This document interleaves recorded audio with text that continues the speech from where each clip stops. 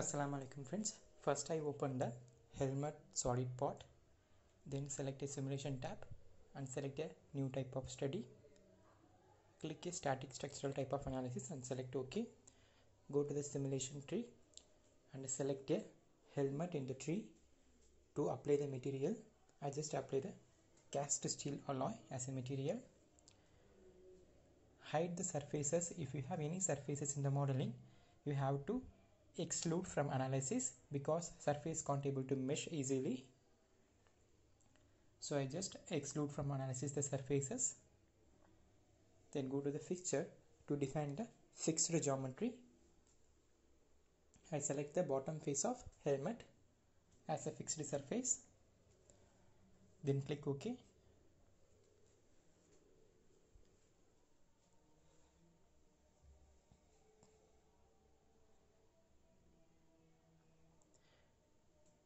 After that we have to apply the external load.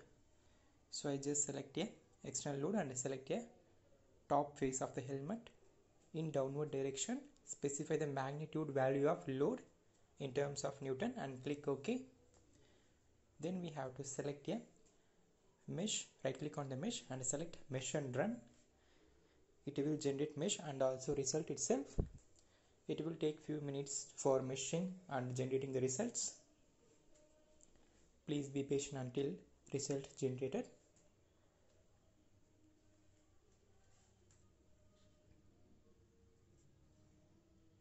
Now the machine is processing now.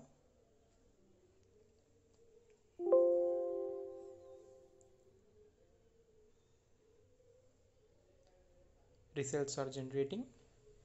Now our result is successfully generated here. So we got 1 ANSYS stress and strain at terms of displacement also. So you can select each type of result and you can analyze this by animate it, where you can see the maximum stress and strain displacements.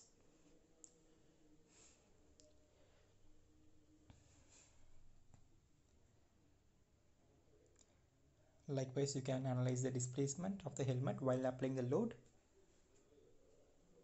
So it will show the displacement. It will show the maximum displacement at top face of the helmet because we are applying the load in top face.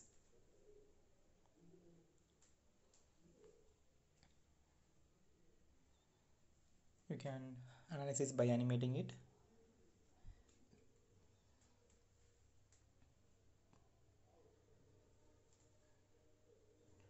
Likewise, you can select here maximum stress generated in the surface of the helmet.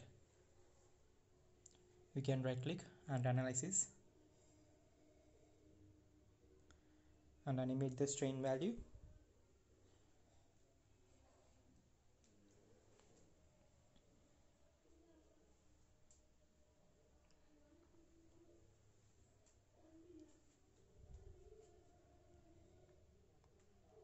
After that, if you want to apply the factor of safety, you can just right click on the result and select a define factor of safety plot to find the factor of safety of helmet. I just select the bodies. I just want to find factor of safety for helmet only, so I just click OK. Now the factor of safety is generated. It shows the maximum value of 3.37 factor of safety for our helmet design. To get the regular updates of my video, please subscribe in my channel.